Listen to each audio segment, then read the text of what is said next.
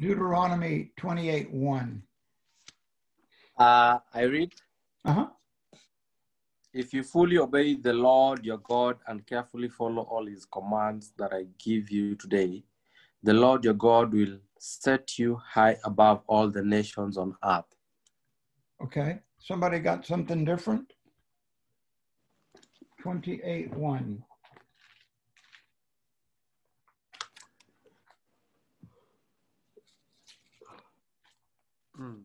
Just wonder if it's good. Go ahead. If you obey the Lord your God and carefully follow all his commands I give you today, the Lord your God will set you high above all the nations on earth. And then verse 2 says, and all of these blessings will come upon you. Or another translation says, all of these blessings will chase you down. Does anybody have that particular translation? All of these blessings will pursue you. Does anybody have that in verse 2?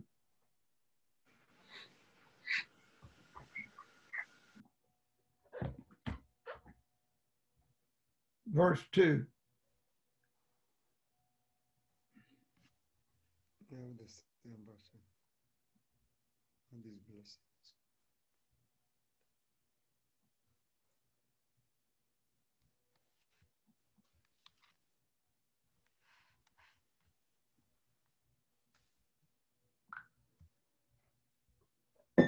You see it?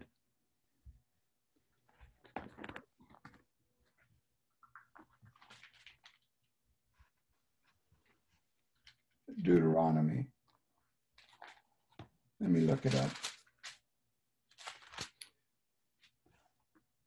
All of these blessings will come upon you and accompany you if you obey the Lord. Or all of these blessings will pursue you. Or all of these blessings will chase you. Does anybody have anything like that in 28:2 in your translation? Or come after? No, I think we are reading. I'm reading from NIV. Okay. Yeah, maybe that's the NLT. What do you have, Pastor Innocent, in verse 2? NIV. Oh, you have NIV? Okay. Yeah. Well, many of the translations, what it's saying is these blessings are going to come after you. You know, if you obey the Lord, these blessings will come after you, or they will pursue you. So I was thinking the other morning, these blessings will come after you or pursue you. So my question is this: are we pursuing the blessing?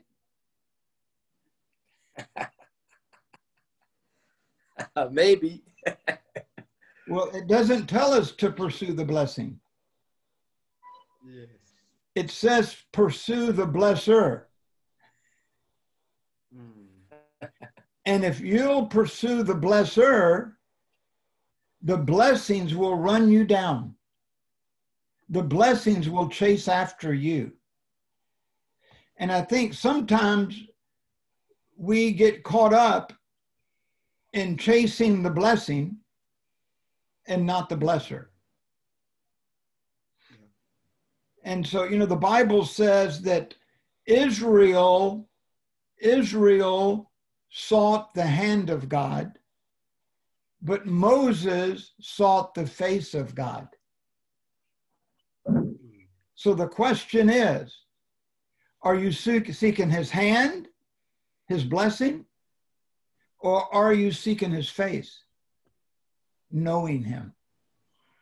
And I think we pursue the blessing and not the blesser. And because we're pursuing the blesser and not the blessing, and not the blesser, the blessings never catch us. Because we're chasing down the wrong thing. If we would be busy running after God, you don't have to think about the blessings. They're going to run you down. They're going to overtake you. But, you know, we're seeking other things. And it's the New Testament translation of that would be, seek first the kingdom of God and his righteousness, and all these things I'm going to add to you. So many times we seek all of these things and we're not seeking the kingdom of God. Or we're chasing the blessing when we ought to chase the blesser. And if you chase the blesser, you don't have to worry about the blessings. They're going to be there. But I just see a lot of people using a lot of energy and a lot of effort pursuing blessings. You know, we pray for blessings. we work for blessings. We're obeying God so we'll be blessed. But you need to obey God because you love him. The blessings will take care of themselves. You know, you can't blackmail God. You know, you can't say, now, God, I'm going to chase you so you'll bless me. That's blackmail. You just need to be occupied with chasing after his face, going after God. And then you just turn around and you look behind you and you'll go, wow, those blessings, they're just fixing to overtake me. Does that make sense? True. Yeah. Just make sure you're pursuing the right thing. Don't pursue blessings, pursue the blesser. Amen. Amen. Amen. Amen. So, wow, we got a lot to talk about today. I was thinking a lot about, Franklin, what you said at our last Bible study. You know, like, and I really could feel your heart. It's like, you know, we don't know Greek or Hebrew, or we don't have all these tools. So how do we translate and get the accurate translation, you know, from reading the Bible that we have that's not a good translation? You know, that's kind of what you were saying, I think, right? Yeah. And I can really feel that struggle within you, you know, like, I want the truth. I want to see that. But, you know, maybe we don't have that education. We don't have those kind of tools, but I want the truth. And you know, as I prayed about it, it's like, if you'll take a passage of scripture like I have in this Bible study and pray over it,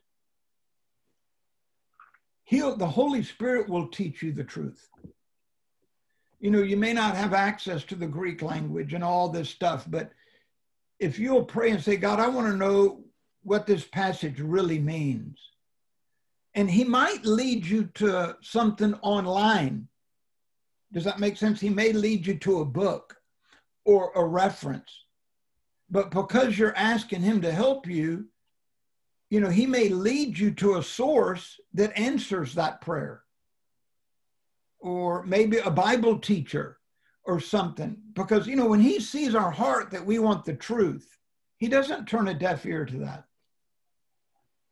You know, and we have to remember that in Paul's day, when he was writing these letters, 90% of the church was illiterate. That's amazing. They couldn't even read the letters that Paul wrote. But look at the revelation that church had. Though 90% were illiterate, they had phenomenal revelation. You know what I'm saying? So it's not about, do I know the language? Do I have a good it's really about the Holy Spirit. Really about praying over a passage of scripture. And there's some scriptures that I still am not sure exactly what they mean. But, you know, God knows that I'm seeking that. And, you know, if I really sat down and pursued it, I could find it. But there's so much. Man, there's just so many questions we all have. You know what I'm saying? You just have to kind of pick what you're going to study and research and find the truth in. But it's something that everybody struggles with, okay? We're going to look at 1 Corinthians 12, spiritual gifts. Wow, this is, I'm recording because, hi, you're going to really, this is something that, you know, I wish every church knew.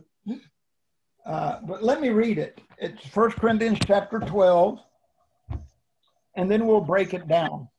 Now, you know, just to give you the background, we've talked about a very divided church, a new church, a baby church, in the midst of a very wicked culture. You know, there was Jews and Greek. You know, there was just Sylvia, we can see you, we can hear you. Prophetess Sylvia, I can hear you, can see you. Sorry. So that's okay. You're good. So, you know, you have to understand that Paul is answering a lot of questions. Eating meat offered to idols, the immorality in the church. Later on, he discusses the resurrection. Now he's discussing spiritual gifts.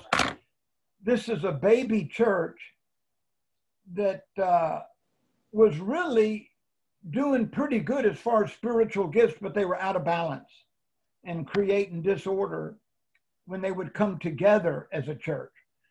And so Paul says to them in verse 1, now about spiritual gifts, and I like that he added this next word, brothers. So, you know, you can see his love for them. You can see that they're family. They're family. And you got to understand, he's not talking about the Jewish family. He's talking about the family of God, because there was Jews and Greeks in the church. So concerning the spiritual gifts, and you know, every translation says spiritual gifts, but that it's one word in the Greek. It's charismata is the Greek word, and it basically means spirituals.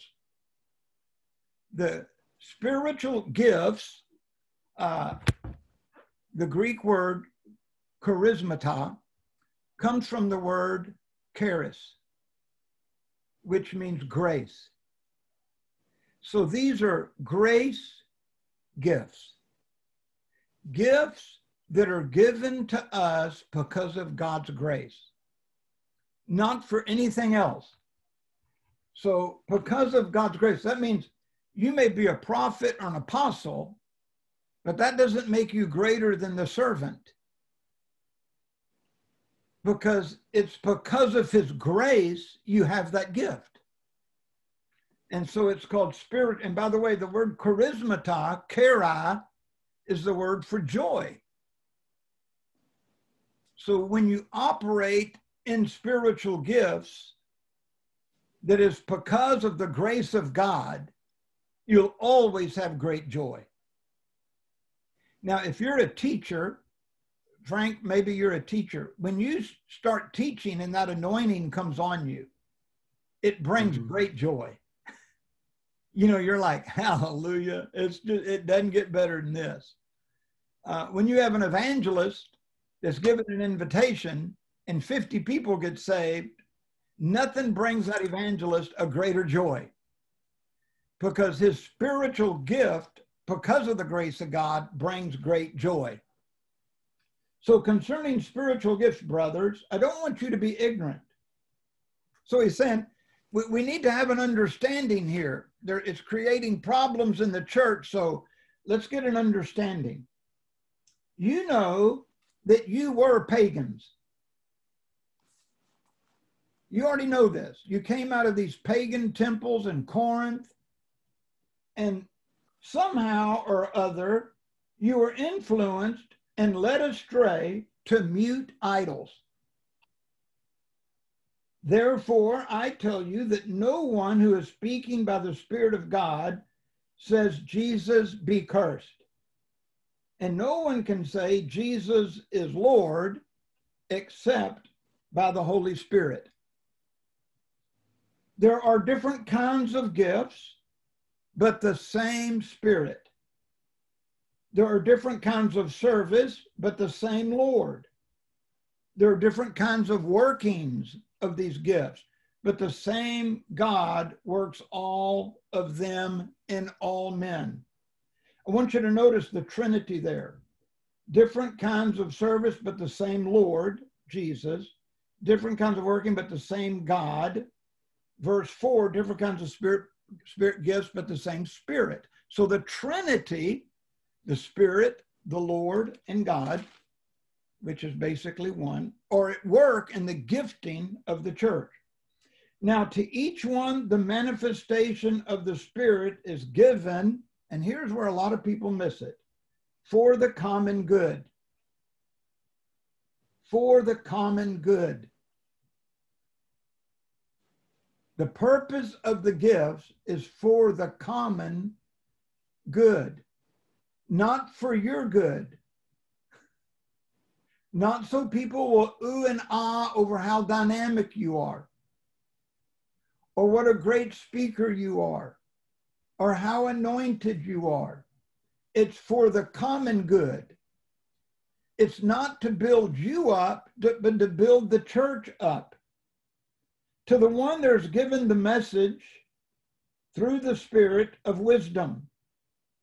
So that's a gift, the word of wisdom. To another, the message of knowledge by means of the same Spirit. To another, faith. To another, gifts of healing. And by the way, that's the only gift that is plural. It's gifts of healings. None of the other ones are plural except for the healings, gifts of healings. We'll talk about that if we get to it. To another, miraculous powers. To another, prophecy. To another, discernment of spirits. To another, speaking in a different kind of tongue. And still another, the interpretations of tongues. All of these are the work of one and the same Spirit, and he gives them to each one just as he determines. So there he's making a big emphasis about how the spiritual gifts are supposed to work. Then he kind of says, he kind of changes direction. The body is a unit. Though it's made up of many parts, a hand, ears, right? It's still one body. So it is with Christ. We were all baptized by one Spirit into one body. Whether you're a Jew, a Greek, a slave, or a free, we were all given the one Spirit to drink. So it doesn't matter what your background is. We're one body. Doesn't matter what your gift is. We're still one body. Now the body is not made up of one part, but many. So I'm not a finger walking around or an ear walking around. My body is many parts that's walking around. If the foot should say, because I'm not a hand, I don't belong to the body. It would not be for that reason to cease to be a part of the body. And if the ear should say, because I'm not an eye, I don't belong to the body. It would not for the reason cease to be a part of the body. If the whole body were an eye, where would the sense of hearing be? If the whole body were an ear, where would the sense of smell be? But in fact, God has arranged the parts of the body, every one of them just as he wanted them to be. If they were all one part, where would the body be? As it is, there are many parts, but one body. The eye cannot say to the hand, I don't need you. And the hand cannot say to the feet, I don't need you. On the contrary, those parts of the body that seem to be weaker are indispensable. And the parts that we think are less honorable, we treat with special honor. And the parts that are unpresentable are treated with special modesty. While our presentable parts need no special attention. But God combined the members of the body and gave a greater honor to the parts that lack it, so that there should be no division in the body, but that its parts should have equal concern for each other. If one suffers part, every part suffers with it. I love that. If one part of the body is honored, every part rejoices with it. Now you're the body of Christ. And each one of you is a part of it. And the church, God has appointed, first of all, apostles, prophets, teachers, workers. And by the way, this is not an order. This is not saying that, first of all, the most important one is. Because he just addressed that. Because I know some people say, well, first of all, there's apostles. That's the number one gift. But he just got through saying, no, look. The eye is needed as much as the hand. The foot is needed as much. And then all of a sudden people preach. Now, I'm the apostle, and you know that's the number one, that's top person. I'm number one. It's like they didn't read the whole chapter. And then you have the gifts of healings, those that are able to help others, gifts of administration, those that speak in different kinds of tongues. Are all apostles? Are all prophets? Are all teachers? Do all work miracles? Do all have gifts of healings? Do all speak in tongues? Do all interpret?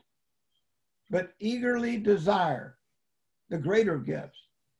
And now I want to show you the more excellent way, which we know is love. So, wow, there is so much in this, and we're going to go as far as we can. But first, I just want to kind of give you the big picture. I want to kind of put it together. And I was thinking, what's a good way to put this together? The whole chapter, what is God saying? I don't know if you're a movie buff, but I love movies. The way I relax is I watch a good movie. And that's, I mean, I like zone out. When I'm in the movie, I'm in the movie. You know what I'm saying? I'm like into it. And there was a movie in 2012 called The Avengers. Did anybody see The Avengers? It was a Marvel, you know, the superheroes. Yes. You know, the superheroes. Well, The Avengers is a story of a bunch of superheroes with superpowers. Yeah. Superheroes with superpowers. And they came together to battle an evil force that wanted to dominate the world. That's what the movie's about. Superhuman, superpowers to fight a force that wanted to dominate the world. But the only problem was the superheroes were unable to work together in the movie. Timo's smiling. I think he remembers it. You know, they were fighting each other and they weren't able to get along, and they were backbiting each other and talking bad about this person over here and how he wasn't good for the team. But the bad guy was smart enough, the enemy in the movie Avengers, he anticipated that the superpowers would not work together. It's in the movie. The enemy said, I know they're going to fight and they're not going to get along, and that's going to give me leverage. That's going to weaken the superpowers. And the evil, the diabolical power that wanted to dominate the world almost won. But there was an agent that brought the superpowers together called Nick Fury. This is so cool. Timo's smiling. And he brought them together because he knew if we could get this group of superpowers together, the world could be saved. But they would have to work together to fight this battle. Now, unfortunately, the first half of the Avengers movie is pretty much made up of them squabbling and not getting along. Now, we are God's superheroes. Amen. You're a superhero. See, when you get saved, you're not just an ordinary person. You're extraordinary. You're not ordinary. You're extraordinary. Amen. You're not nominal. You're phenomenal.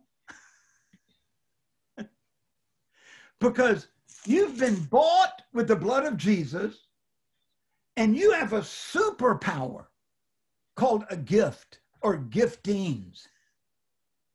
Now, nobody in the world has these superpowers, but those superheroes in the church. But Amen. the enemy that wants to destroy the world and the church is having his way because the church can't work together. And it's only when we work together that we're going to conquer the enemy that wants to dominate the world. And God's given us these great gifts. And basically, Paul, he's the Nick Fury.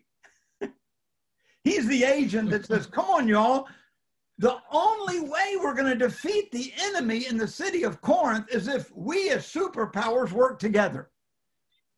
Because, see, in Corinth, one was saying, well, I'm an apostle. Everybody else is under me. See, because I'm the big dog. I'm the big dog. All you other guys, y'all are little dogs. But me, I'm the main man. And then the other one would say, well, look, I speak in tongues. And then this one would say, yeah, but I'll prophesy. And so you have all these superpowers that are colliding while the enemy's having his way. Whereas if we came together, we would be a force that would defeat the enemy. Amen. That is what Paul is addressing in 1 Corinthians 12. Let me give you some points that you should write down about the gifts. If the gift does not point to Jesus, it's not a gift. If the gift does not point to Jesus,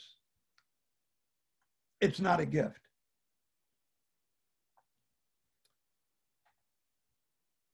So if your gifting points to you, it's a counterfeit gift. It may look like the gift apostle. It may look like the gift of teacher. Let me tell you, a lot, I'm just going to throw this out, but it's a teaching on its own. But a lot of what we think is the anointing is nothing but a fleshly anointing. It's not a spiritual anointing.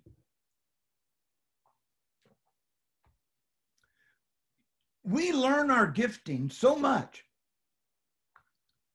the expression of our gift, how our gift looks, how our gift operates. We learn those things about our gifting so much that we can even do it in the flesh.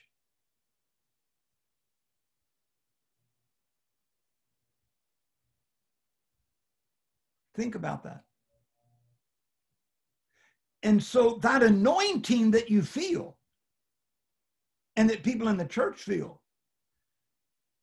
is really more of a demonic anointing because it's in the flesh. But if it's a spirit anointing, Jesus becomes the central figure in the use of that gifting. Jesus is exalted. And anytime a person is exalted or a thing is exalted, it's a false gift. And when you read 1 Corinthians 12, you can see it in there. And so Paul was saying, no, it needs to lift up Jesus. Here's another point about a spiritual gift. Number 2, if spiritual gifts don't benefit the body, if a spiritual gift does not benefit the body, it's not a gift.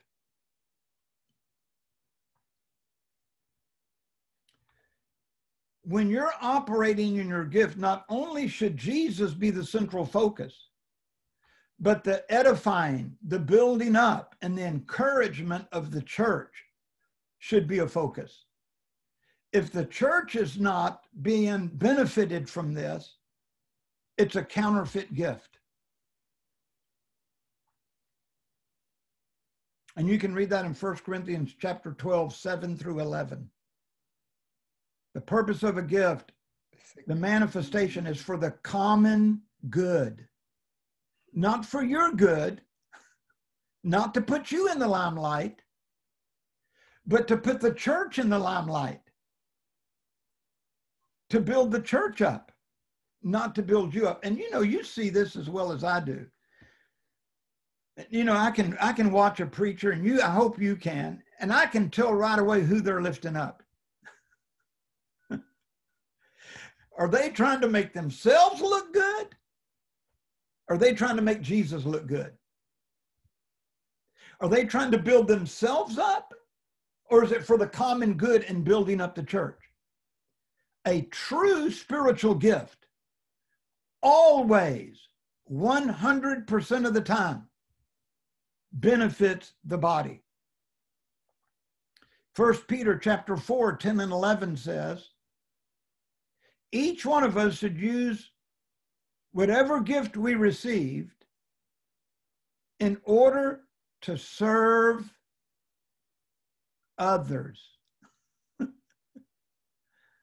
In order to serve others.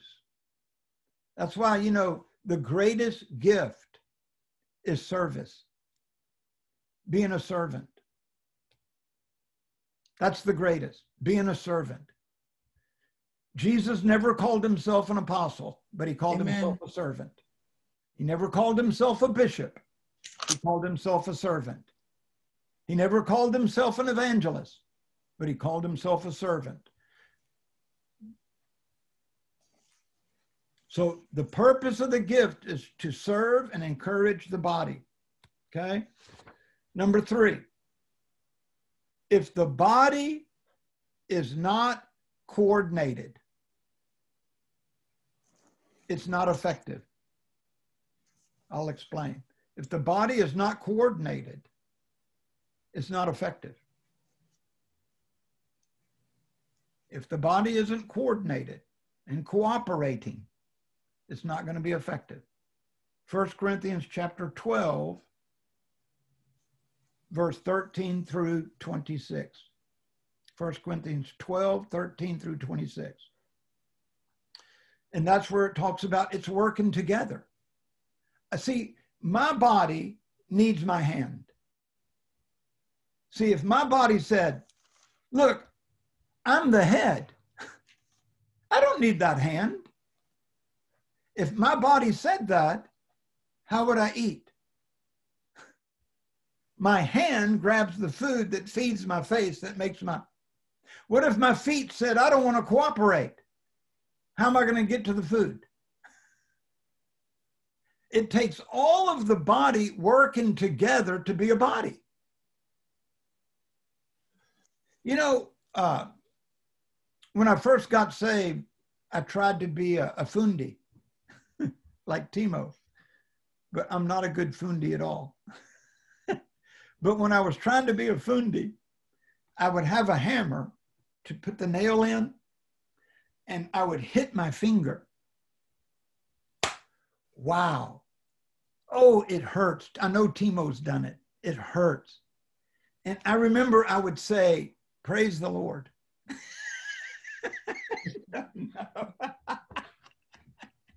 That's a lie.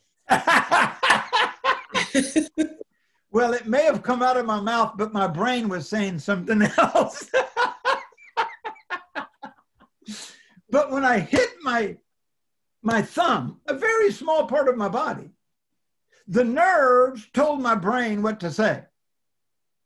Now, if the Spirit's working, he'll interfere and make my mouth say something different. But the nerves would tell my body, and all of the blood would rush to that to bring healing. And all of my body began to work together because my thumb got hurt. And that's what Paul is saying. It should be coordinated and cooperating. But we don't always see that. You know, I'm glad sitting here right now that my heart is cooperating with my kidney and my liver and my lungs and my brain. Because if those parts of my body were fighting right now, how could I sit here and teach? If my body was saying, look, I'm more important than you, and my tongue said to my heart, I'm more important than the heart, well, then my heart said, well, try this, I'll just stop beating. Now let your tongue talk. What if my lung said, I'm more important than the heart? My lung said, watch this, I'll just stop taking in air. So you see, it takes, that's why he called us the body. All of your body right now is intricately working together so that you can even sit there and hear what I'm saying. But as a church, we don't work together. We're like the Avengers. And so we're not effective. But if we're going to be effective, we have to cooperate with one another. You know, muscular dystrophy and cerebral palsy, they're diseases of the central nervous system. And because of these diseases, what happens is the body becomes ineffective in communicating with itself.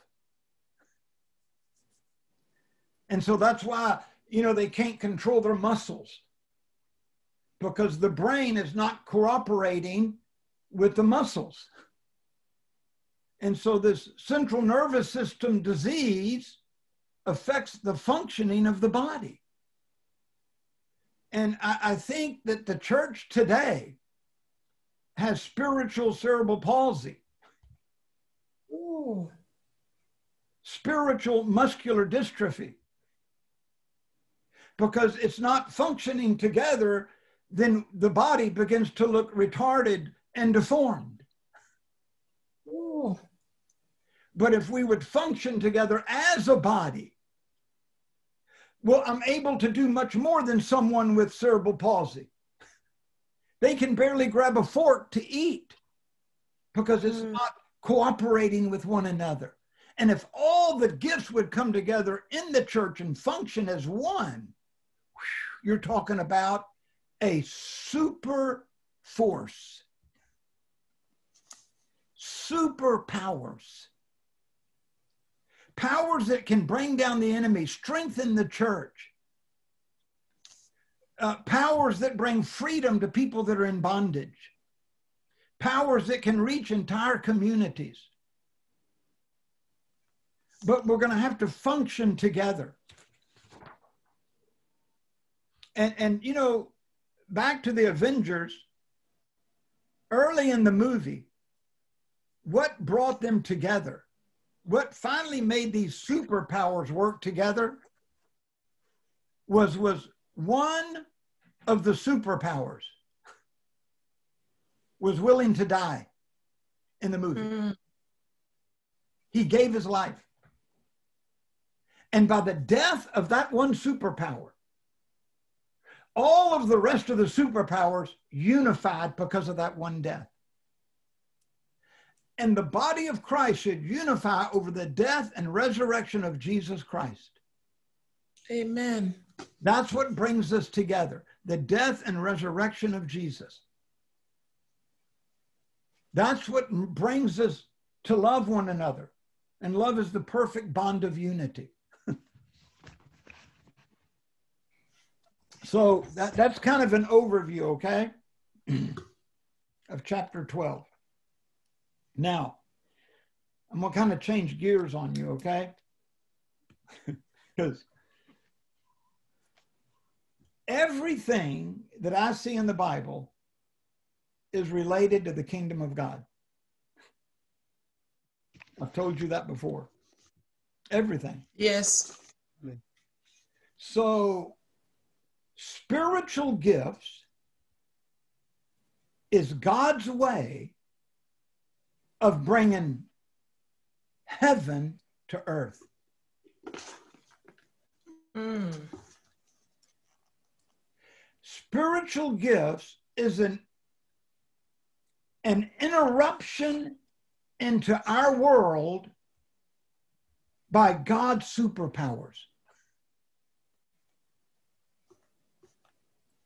God invades our world through miracles, prophecy, healings, tongues, interpretation. See, those are spiritual gifts. They're not from this world. Yes. That nothing in this world can duplicate a spiritual gift. It can counterfeit it. But spiritual gifts stand alone. There's nothing that compared to this. A miracle is God intervening into the powers of nature. Mm. Right? See, Yes. Peter walking on water. We know that the laws of nature say your weight of your body, according to physics, the water cannot hold it, and when you step on it, you will go down. That's physics, right? That's Yes. the laws of nature. But a miracle is when God intervenes into the laws of nature and something supernature happens. Supernatural. Are we together? Yes. It's supernature. It's kingdom coming to earth that doesn't operate by the laws of nature, but it's supernatural. Wisdom. That is an intervention of God into earth. The spirit of wisdom, or the word of wisdom, or the wisdom of God that James said we can ask for. That has nothing to do with the natural realm. It doesn't have to do with education. It doesn't have to do that you have a PhD. It has nothing to do with anything in this world, because words of wisdom and God's wisdom comes from a different dimension. And it's that his dimension invading our dimension, his kingdom invading our kingdom with something supernatural, supernature. Are we together on this? Yes. So wisdom, wisdom and any of the gifts, healings, prophecy, this is all, I'm going to say it this way, this is all natural in the kingdom. Amen. But Yeah. supernatural in our world. See, natural. It's natural in God's kingdom. We need to get God's kingdom to our city. And God's way of intervening into our culture is through spiritual gifts. The spiritual realm invading earth. And you can't operate without this. And see, churches do. See, we, and I see this so much, look, and I've been guilty of this too. If the lights are right, see, if we can get the lighting on the stage just right, it's going to be anointed.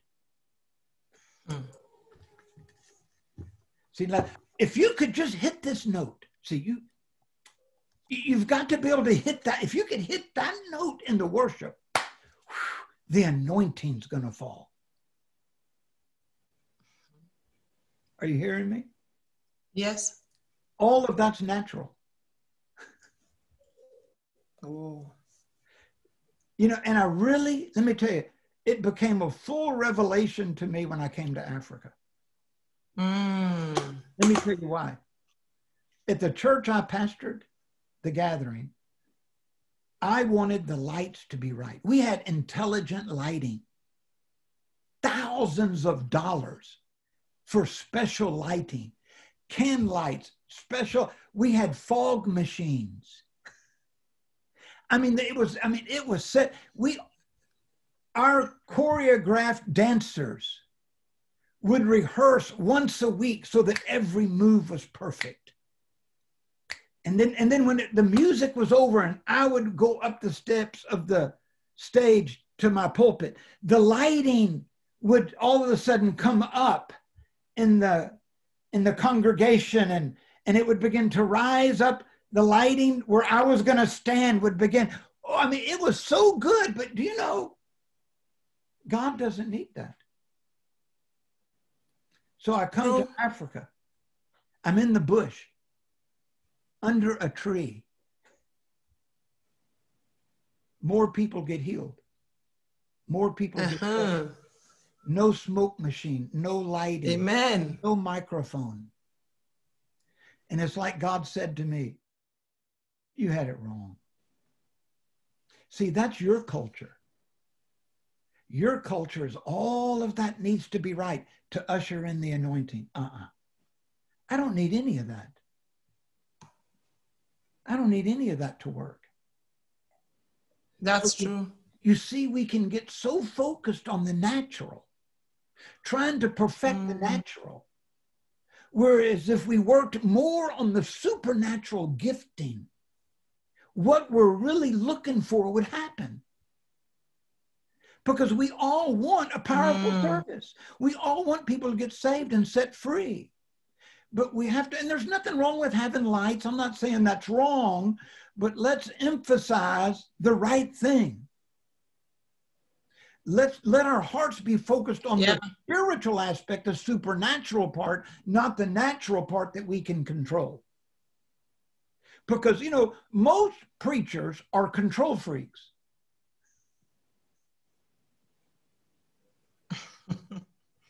See, most preachers, we want to be in control. And that's not a bad thing. I think that's a part of a leader. God kind of puts that in you. But what you have to do is allow the Holy Spirit to control that part of you. So we want to take control and be in. We need to yield to the Holy Spirit and let Him take control. So the kingdom of God, see if you can get this, the kingdom of God operates through spiritual gifts. That's the manifestation. And if we don't have that, the natural mind cannot discern the spiritual things because they're spiritually discerned. 1 Corinthians chapter 2. The natural mind cannot discern spiritual things. But if we focus on being in the natural mind, if you think of things from a natural mindset, you're not going to comprehend the spiritual things. And so Paul is trying to pour this into this church. And by the way, by the time Paul taught on this, let me see, I can say this. There wasn't a lot of theology on the Holy Spirit and gifts. You do know all the gifts operated in the Old Testament. Words of wisdom, words of knowledge, miracles, Red Seas parting, you know that. So the gifts, you know, were working in the Old. And then the New Testament, the gifts were really working. And by the way, Jesus is the only one that's ever walked the earth that every gift operate at 100% all the time. Amen. I mean, he walked in prophecy, healing, discernment, wisdom, knowledge, helps, service. I mean, he flowed in all of them. Now, since we're not Jesus, we need each other. Amen. I can only function in what God's given me. So I need an administrator. I need a prophet. I need a teacher. You see what I'm saying? Jesus stood alone because he had all of it. Mhm. And then he left and said, now you're going to be the body of Christ. You're going to be just like me with all the gifts. Yes, amen. So you're going to have to work together. You're going to be the body of Christ on earth. And so Paul, that's why he said, I don't want you to be ignorant of spiritual gifts. 1 Corinthians chapter 12, verse 1. Paul was the first one to put a theology together on the gifts of the Spirit. And he said that the gifts are diverse. The gifts are very diverse. They're different. The gift of service is very different from the gift of prophecy. You know, I've very rarely have I ever seen a prophet that had the gift of service.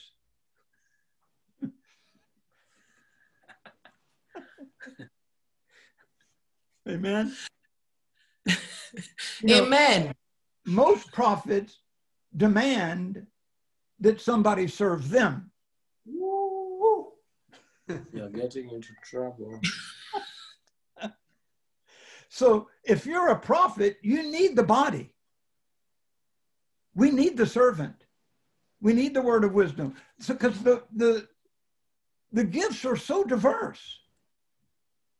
And by the way, the list in 1 Corinthians chapter 12, there's also some in 1 Corinthians chapter 14, Ephesians chapter 4, there's some more gifts listed there. 1 Peter chapter 4, there's more gifts. I've counted them up. You know, people say there's 18 gifts, 20 gifts. Ephesians 4, the gift of leadership, apostle, prophet, evangelist, pastor, teacher, right? Those are gifts given to the church according to Ephesians 4. But I think there's more. I don't think that list is exhaustive. You know, nowhere in the list do you find intercessor. Mm. But I know I've seen people come under the anointing of intercession. Yes, yes. So I don't think that in the passages here, it's an exhaustive list. Mm-hmm. See, when we get to heaven, we're going to see more than what we know. Oh, amen. So it's not all that, you have to leave room for God to do something strange. Amen. You're going to have to leave room. I think there are some things that God does that, you know, and by the way, the gifts of the Spirit is the working of the kingdom in and through us. But the fruit of the Spirit is the attitude of Jesus. The gifts is the works of Jesus. The fruit of the Spirit is the attitude of Jesus. Love, joy, peace, faith, gentleness, kindness, you know that. Patience.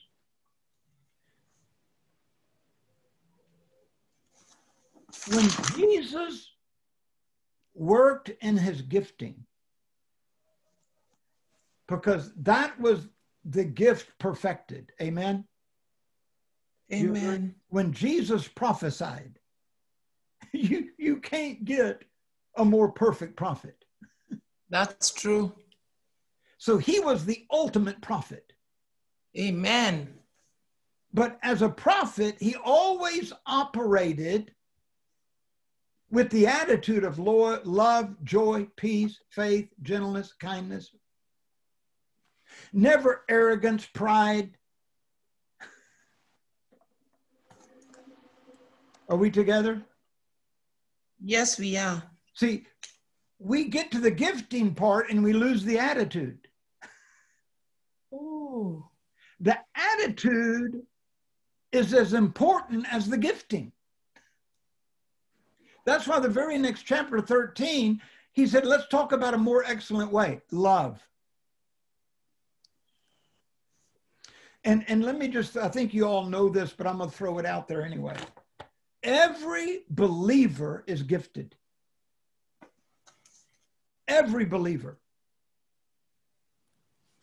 Now, we used to have a spiritual gifts test that we used to give people when I pastored to help them find their spiritual gifting. And I've kind of changed my attitude on that. I think it's better for you to discover it. Because if I tell you what your spiritual gift is, you may focus on that and forget everything else. If I tell you you're a prophet, you're going to be so focused on being a prophet, you're going to forget that God may want to use you as a servant also. Ooh. Do you hear what I'm saying? You know, if the gift is lifting up Jesus, it's kind of hard to operate in your gift in pride. Does that make sense?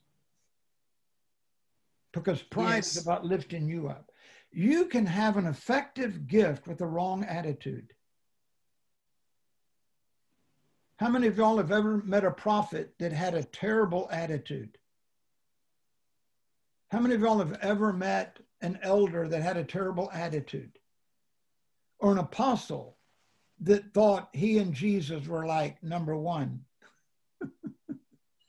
So you can have a great gifting, but the wrong attitude. Attitude is important. Okay? Now, you know, he told them that they were pagans in verse 2. You were all pagans at one time. And what he was saying is that you've come out of a pagan culture, verse 2. You've come out of a pagan culture. And you still have the mindset of your culture. So he's addressing that, saying, you need the kingdom culture, because, I mean, he very plainly tells them. Maybe I need to read it. So he says, you know that you were pagans. Somehow or other, you were influenced and led astray to mute idols. So he's saying, y'all have come out of the temple of Diana and these other cults and temple prostitution and all of these other things. He said, you were led astray. And in the Greek, it says, and even today are being led astray. Did you catch that? You were led astray, and some of you are still continuing to be led astray by your culture.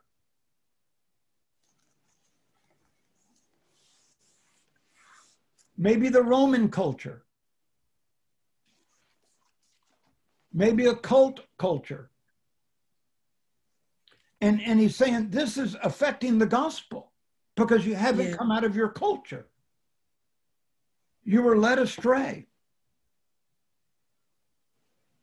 And so that's why he goes on and he says, you know, you cannot say Jesus is Lord. And boy, you know, the church is really messed up. I've been in services where people thought they were casting out a demon.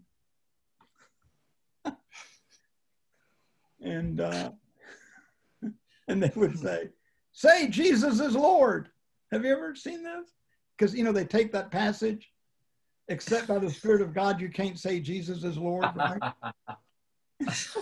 I would watch these people casting out demons, and they would tell that person, say Jesus is Lord. And they would say, Jesus is Lord.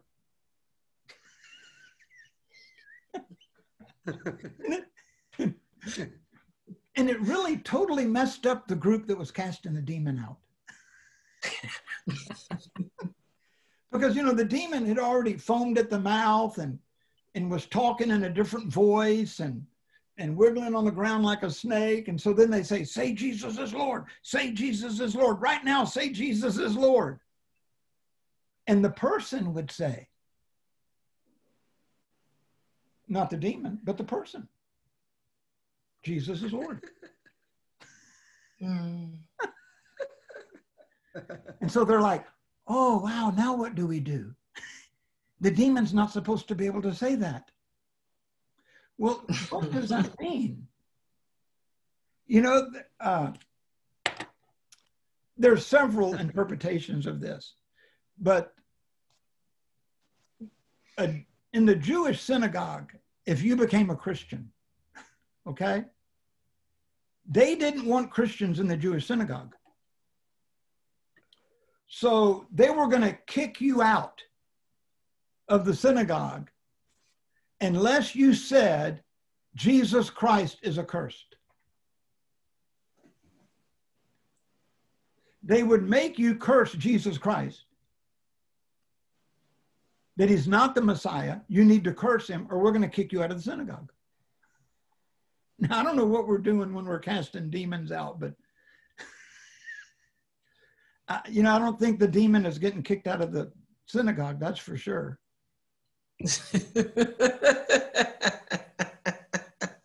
But I want you to look, I want you to show you the Bible. See, we need to look at it. Look at Acts chapter 26.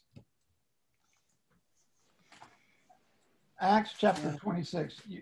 This will really help you see it. Yeah. Acts chapter 26, verse 11. Are you there? Paul said, that's my brother Rob. Hey, Rob.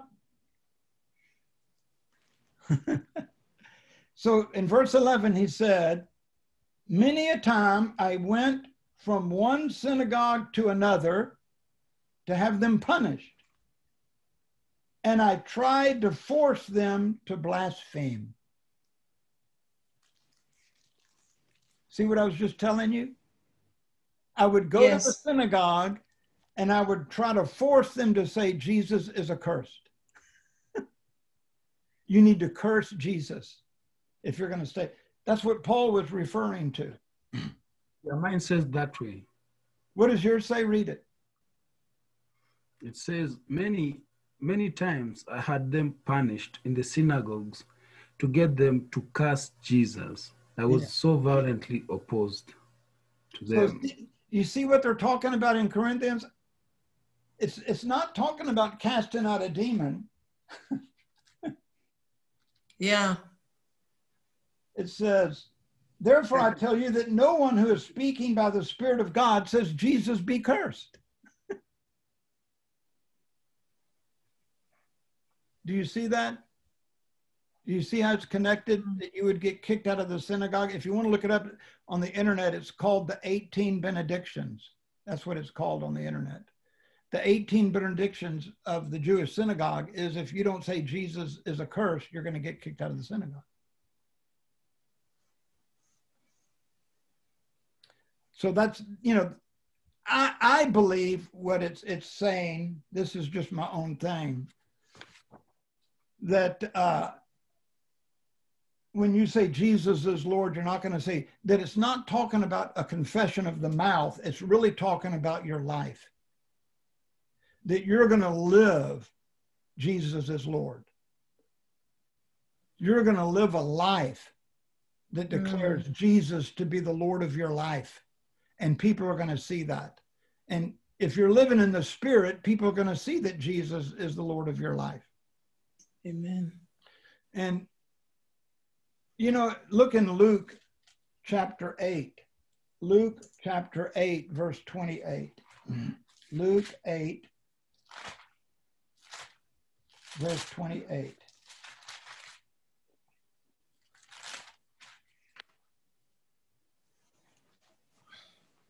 Are you there? Yes. And when the demon saw Jesus, he cried out, fell at his feet, shouting at the top of his voice, "What do you want to do with me, Jesus, Son of the Most High God?" Now, there is a demon confessing Jesus. Right? Mm.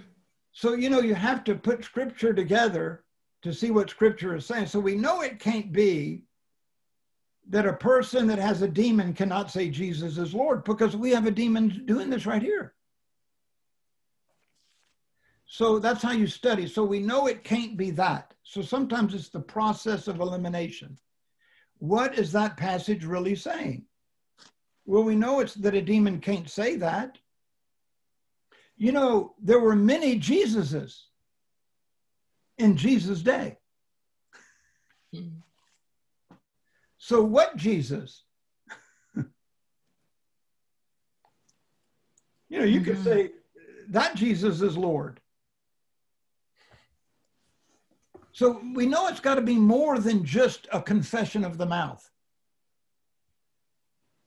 I think what the Bible is saying is, you got to understand these people had come out of pagan cults and their old culture was still with them. And he's saying, look, when you confess Jesus as Lord, you're going to live a life that is affected by the kingdom of God and not affected by the kingdom of Corinth or the kingdom of this world.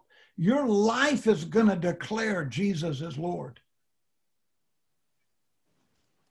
And, you know, that was the New Testament confession anyway, that if you confess with your mouth Jesus is Lord and believe in your heart that God hath raised him from the dead, you shall be saved, right? Romans 10:9 and 10. That if you confess with your mouth that Jesus is Lord. That wasn't just saying if you can say, right? It's not just saying if you can say Jesus is Lord. It's the confession of your mouth that comes from your heart and your life, that you're living a life of Jesus as Lord. And that's why today, you know, I know a lot of people baptize in Jesus' name, right? Pentecostals. Are you all familiar with that?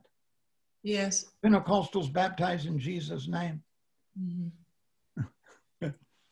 And I know some people that baptize in all three and Jesus' name, just to make sure they get it in there. And they're doing that because they don't know what the Bible says. So they go, I baptize you in the name of the Father, Son, the Holy Spirit, and in Jesus' name. You know, so it's like, I don't want to miss it. Because, you know, if you believe you have to be baptized to go to heaven, and they baptize you in the name of the Father, Son, and the Holy Spirit, and not in Jesus' name, you could go to hell. Wow, that would be bad, wouldn't it? You know, I gave my life to Jesus. My life has been changed, but I got baptized. They didn't baptize me in the name of Jesus. I'm going to go to hell. Wow. You got to get it right. But it's not talking about that. Not talking about just the name. The name is who he is. You know, a name has meaning, like in Africa. It doesn't here, but, you know, a name means something in Africa. It has a meaning behind it. And so Jesus' name, you know, he was Christos, Christ. He was the anointed one, the Messiah. So when you baptize somebody in Jesus' name, you're baptizing them into his lordship, into his deity, into his power. You're being baptized into his kingdom. Not just the name, you're being baptized into the essence of who Jesus is. Are we together on this? Yes. It's not just the name. You're being, you know, they baptized in the Old Testament. Baptism is an Old Testament practice. So, you know, it's not like if you don't get it right. You know, isn't that religion? Listen, if you don't dot that I and cross that T, it's going to cost you forever in hell. Come on. Can you see a person standing before God on Judgment Day? Wow, you gave your life to me. You won tens of thousands of people to Jesus. Depart from me. You were not baptized in Jesus' name.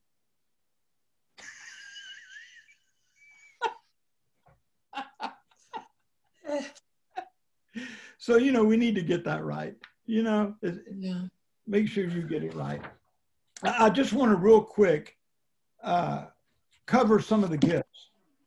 I want to give you an idea of how the gifts work.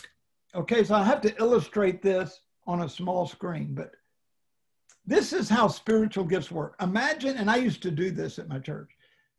Imagine me having a tray, you know, a big tray with about 9 cups of tea, Kenya tea. And I'm walking in to this little fellowship from the kitchen with 9 cups of Kenya tea. And they're all sitting in a circle. And I stumble and fall, and the tea goes everywhere. Okay? Now, here's how the gifts would work. The gift of service would do what? Jump to his feet, grab a towel, and say, don't worry, it's okay, and start cleaning. Right? Because that's Yes. him. That's what the servant, he does that. But the gifted administrator's doing what?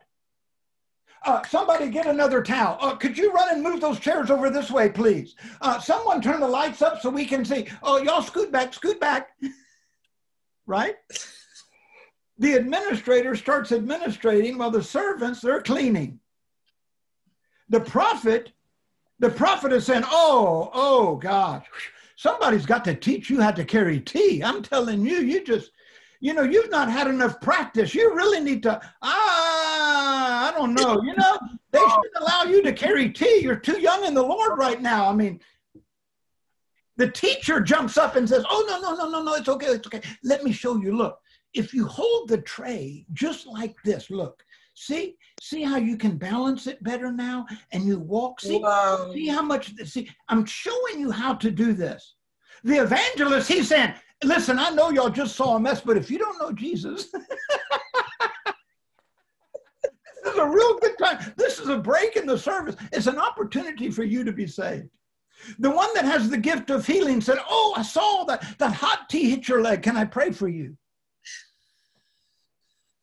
The word of wisdom comes along and it says, listen, you need to begin to do this, and it'll really help you. The word of knowledge says, the reason why you tripped is when you were a young child, your dad used to never let you carry a tray. And so you were very nervous because when you were a child, this is what happened to you. And he gets a word of knowledge. Are you with me? Powerful. See, they're working together. And you see how powerful it is? Whereas if just the servant jumped up and said, no, let me clean. And everybody says, yeah, clean, please. Could you hurry? We're trying to have a Bible study. That's not a very powerful body because only one part was functioning. Now, on the gifts, there's 3 breakdowns of gifts. One, there's the vocal gifts. Vocal gifts help you to speak like Jesus. Prophecy, tongues, interpretation of tongues. See, those are vocal gifts, right? Isn't that interesting that early in this, Paul said, you served mute gods. He said the gods that you served couldn't speak, but we serve the word, the living word, Logos. Amen. We serve a God that speaks, and prophecy and tongues and interpretation of tongues. And you come out of a culture of serving dumb gods that can't speak. So there's vocal gifts. It teaches us to speak like Jesus. There's power gifts that teach us to act like Jesus. Faith, healings, miracles. Now we're acting like Jesus. Faith, healing, miracles.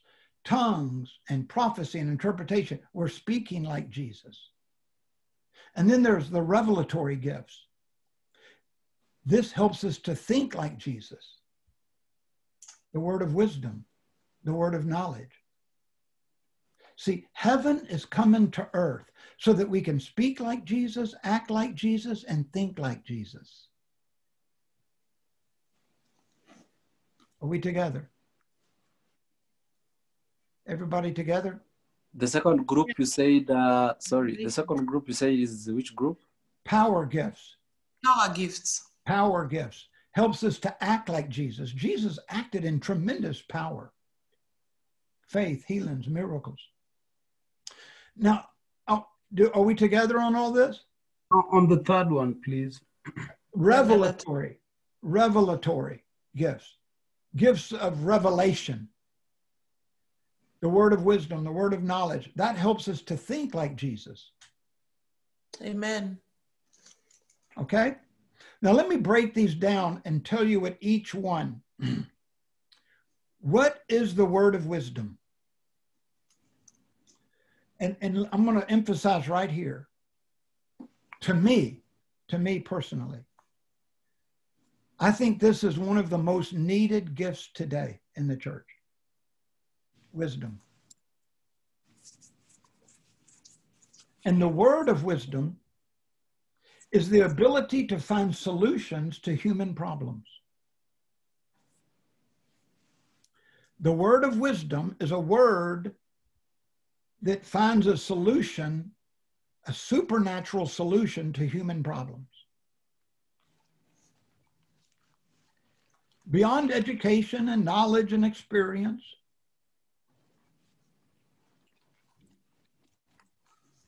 you remember Solomon? Remember the woman, they had babies and the woman, she rolled over on top of her child and killed the child. I don't know if y'all remember the story. She was asleep and she rolled over and killed her baby and slept on her baby. Went and got the other baby, was nursing the baby, and she said, "You stole my baby." And so they went to Solomon, remember? We got a problem. We really have a problem. Whose baby is this? Who's the mother? Both of them claim to be the mother. How are we going to find the solution to this? And Solomon says, okay, bring me the baby. Give me a sword. I'm going to cut this baby in half. And one of the women said, no. Let her have the baby. Solomon says, that's the true mother. If you would have been the mother, you would have said, this other one would have said, no, please don't kill the baby. But the one who wasn't the mother didn't care if the baby died.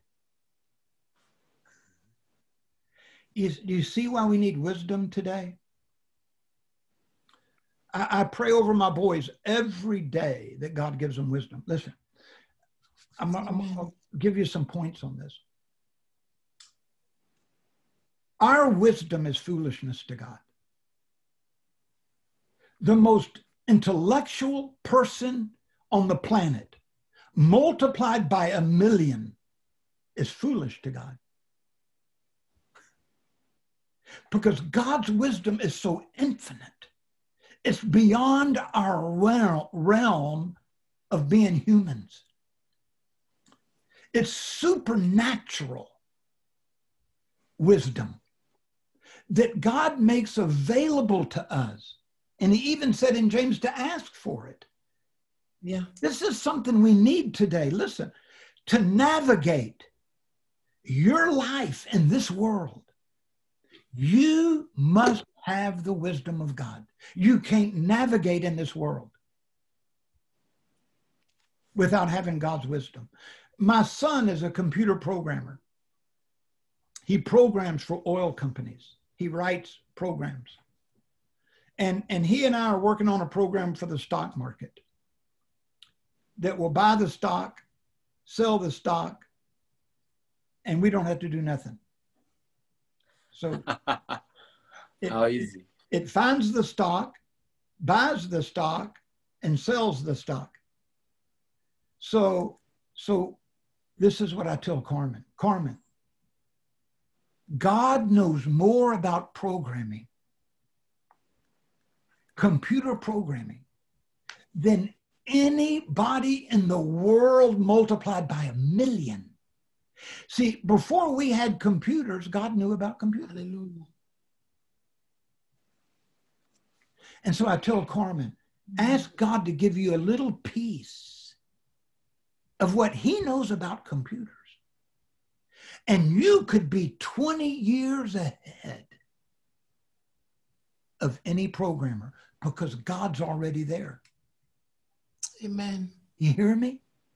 Do you know, I tell musicians, don't just let music dictate to you how to write music. God knows more about music than any music teacher. Do you know when you get to heaven, there will be notes that the earth has never heard? There will be chords that have never been played on earth. Why not get them now? Amen. And let earth enjoy heavenly music that hasn't been revealed to the earth yet. Hallelujah. So we say, God, give me your wisdom in music. It's so needed today. You know, I have many times, and I don't want to go into the details, when I pastored and even for a person, I'll say, God, I need your wisdom on a financial decision. It's a log jam. I'm facing a financial decision. There is no answer. There is no answer. Humanly speaking, there is no answer for this financial dilemma. And I would pray and just pray and say, God, you are the God of all wisdom. Nothing is impossible. Amen. Nothing is beyond your wisdom. So God, speak to me. And you know, at night, several times God has spoke to me about what to do. It blew people's mind. It's like, how? Where did you get that? And that was years ago. And today it's still operating.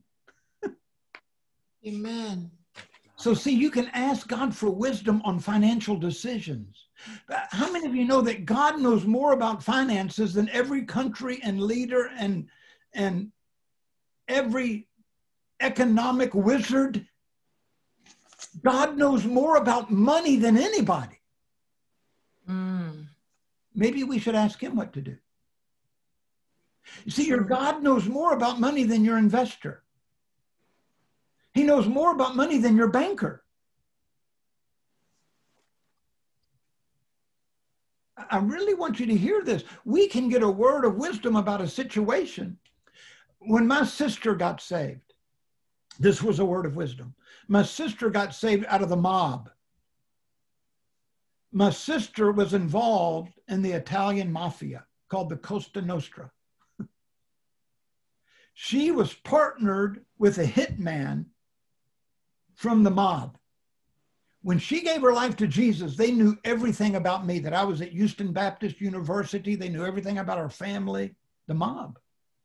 And when she got saved, one night when I was in the university, she called me on the phone and she said, the hitman, his name was Junior. Junior just called me and he said, stay there.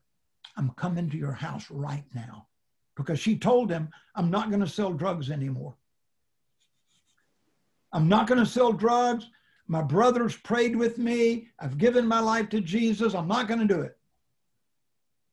And he said, I'm coming over. And she called me at my dorm and said, they're coming to kill me. In about 30 minutes, I'm going to be dead. They know they know everything about me. What do I do? What do I do? They're coming to kill me. And right then on the phone, I remember I prayed. I said, God, I need a word of wisdom. And God spoke. I said, you need to call him back right now. I don't want to keep you on the phone long because he's going to be leaving. We didn't have cell phones then. Call him back right now and blame it on Jesus.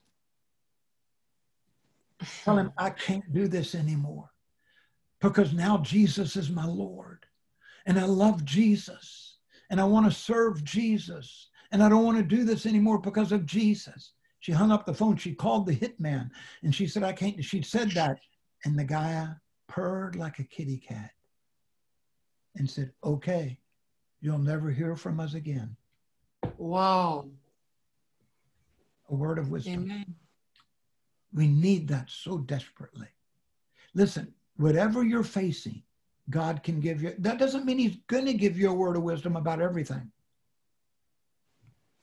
Remember, he doesn't hide things from you. He hides things for you. So he may not reveal it to you now, but for every situation, there's a word of wisdom in heaven waiting. May not give it to you right then, but it's there. It's available to you. And so when you speak to people using the word of wisdom, it will give them an answer that'll blow their mind. It's wisdom from another realm. The word of knowledge, the purpose of the word of knowledge is to build the faith of the person receiving the word of knowledge.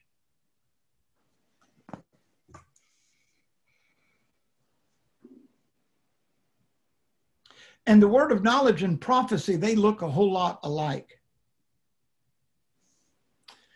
But the word of knowledge is about past events. The word of knowledge is about past events. Prophecy is about the future. But a word of knowledge looks back. Are we together on that? Yes. I'll give you an example of a word of knowledge. I've had people come forward when I pray for them as a pastor. And many times when people would come, I don't have time to do this a lot in Africa because I preach so long. But when I minister to people, sometimes they would come up and I would just stand there. Sometimes I lay my hands on them. Sometimes I just stand there to wait and let God speak. Sometimes he'll give me a word of knowledge or a word of wisdom. But there's many times I've operated in the word of knowledge. And I would say to them, and this is how I do it. Don't copy me. This is me. And I'll say, I'm going to tell you something. And I'm not saying I'm right. Because I don't want to speak something, if I miss God, into their life and they receive it and I'm wrong.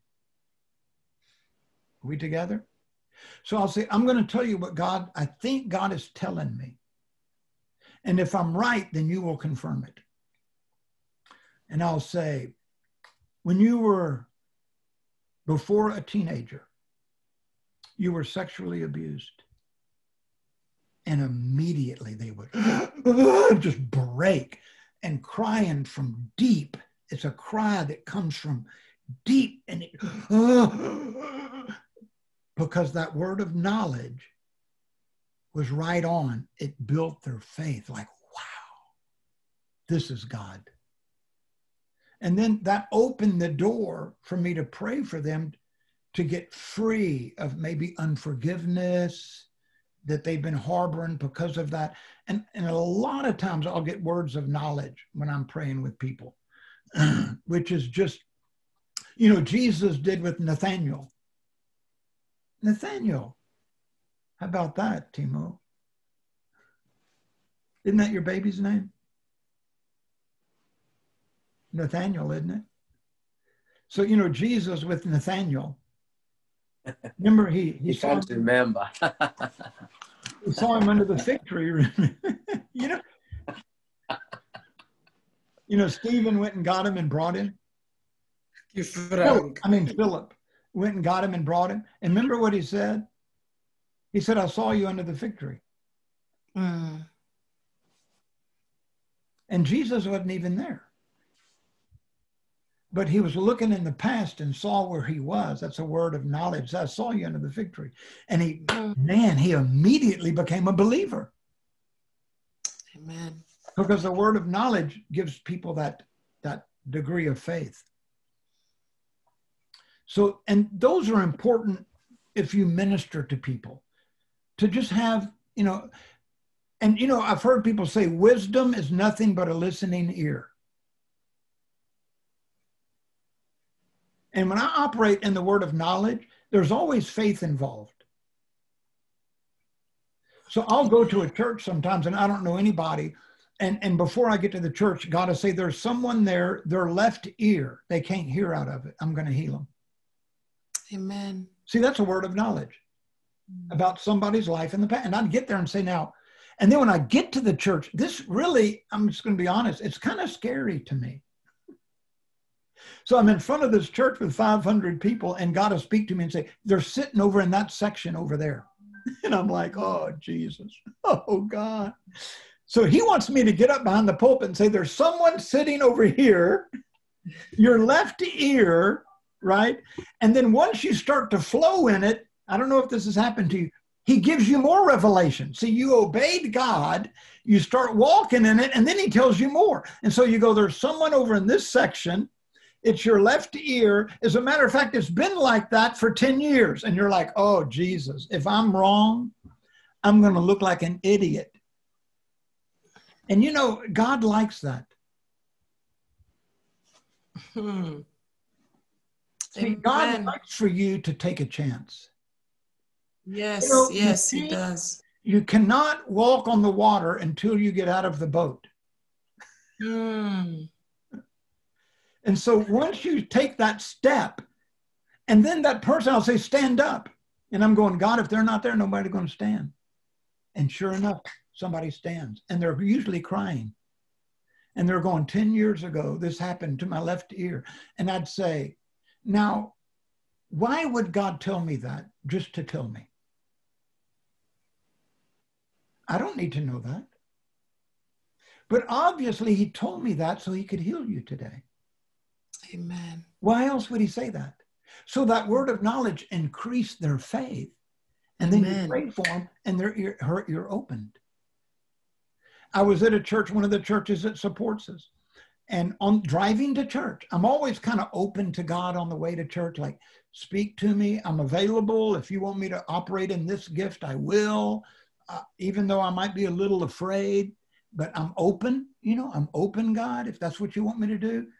And I was driving to this one church, and God said, there's a man, his left shoulder's been messed up because of a car accident. I'm going to heal it. I'm like, wow, this is a big church. So I walk in the front door, and this man comes up to me and goes, oh, Don, he's a friend of mine. As a matter of fact, it's David. Timo, David, and Ida. It was David. David came up to me and said, man, I was in an accident. My left shoulder's really messed up. No, he said, man, I was in an accident. And I stopped him. I said, no, don't say nothing else. Your left shoulder's messed up. He goes, yes, how did you know? I said, you know, it's not important. I know, obviously, because God told me so that he could heal you. He was healed right there, standing in the foyer of the church. So that's the word of knowledge. But you have to be, you know, you have to be a little, let me see, you have to be a little crazy. That's true. You know, you have to be willing to get out of the boat, you know? And I can't tell you how many thousands of times this has happened to me. Sometimes I'm driving to church and God will give me a word and I'll go, oh, no, God. You know, you don't really want me to say that. God, I don't want to say that. But you get there and God gives you boldness and you say it, and the kingdom connects with that church that morning because they saw a spiritual gift working.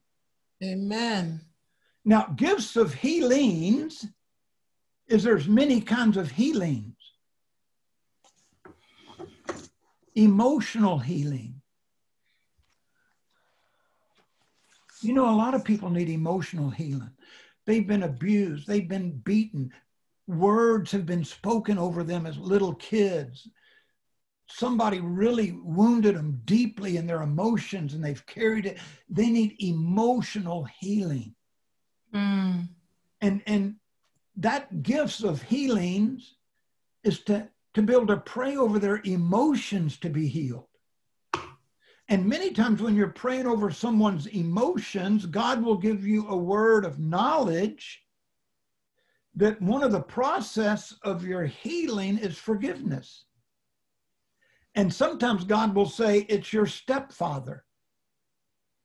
Such and such happened in this. And so the gift of knowledge is working with the gifts of healings, and the person's emotions is healed. Amen. Physical healing.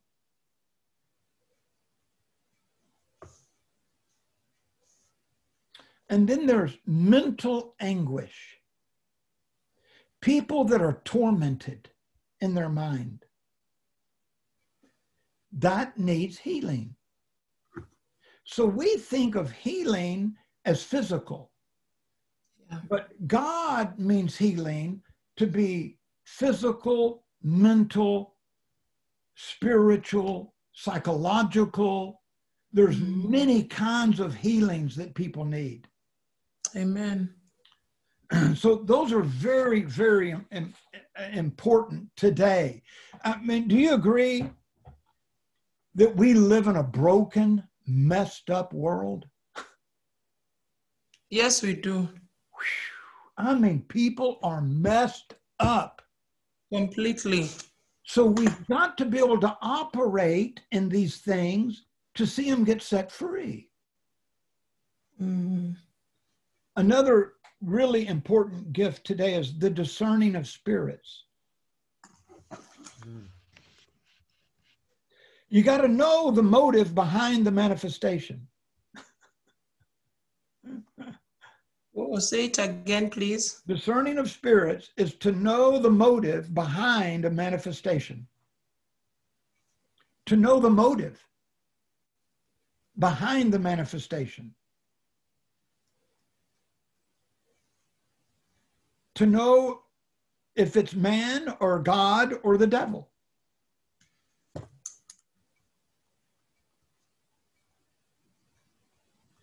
Discerning of spirits will help you to know what's going on in the spirit realm,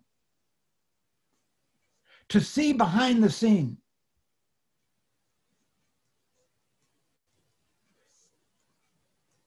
And you know that today, some things look like the Holy Spirit, but it's not. Amen? Amen. Some things look like the Holy Spirit, but it's not. Some things look like it's not the Holy Spirit, but it is.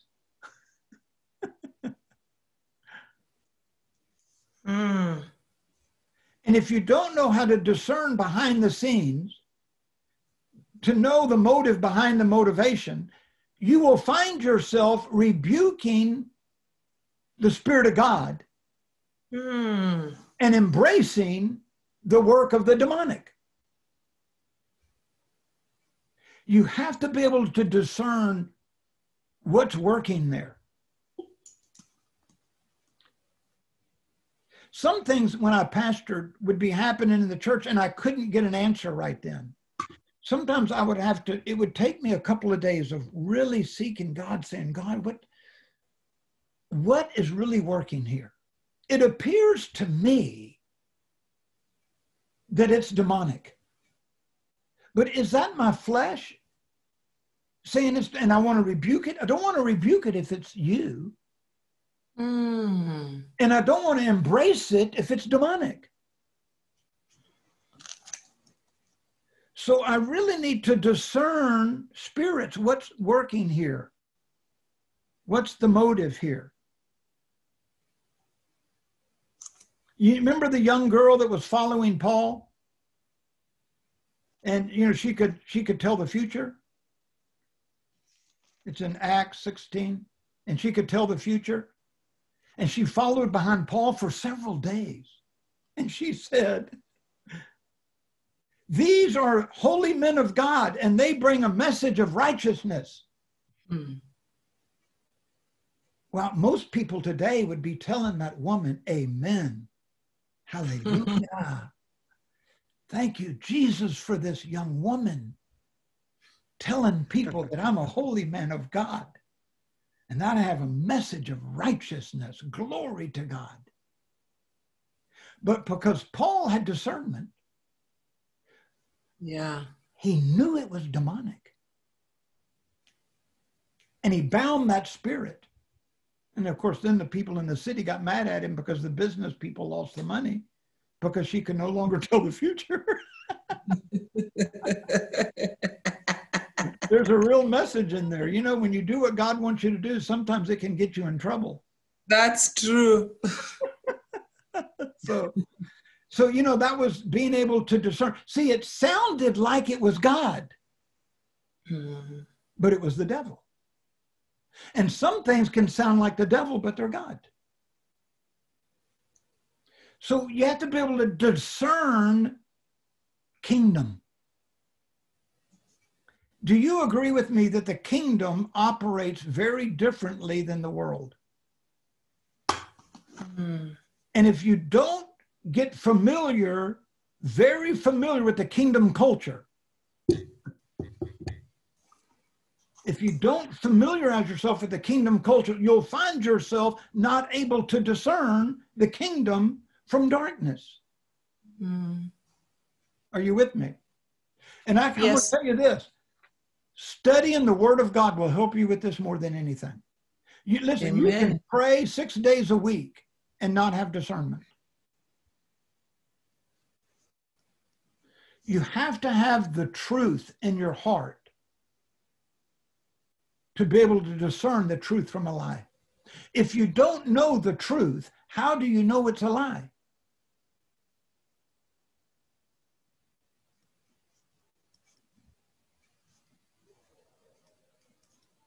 You have to be able to discern.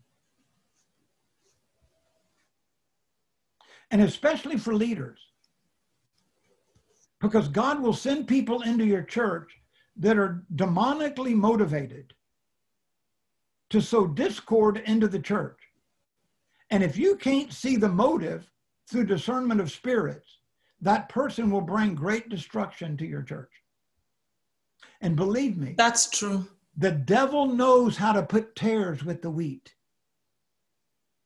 Ooh. And I don't know if you've ever studied the tare and the wheat, but did you know that a tare looks exactly like wheat? Did you know that? If you held them next to each other, you couldn't tell the difference. The only difference is when you open up the tare, it's empty and it has no grain, no fruit, Oh. no fruit. True wheat has fruit, but the tare has no fruit.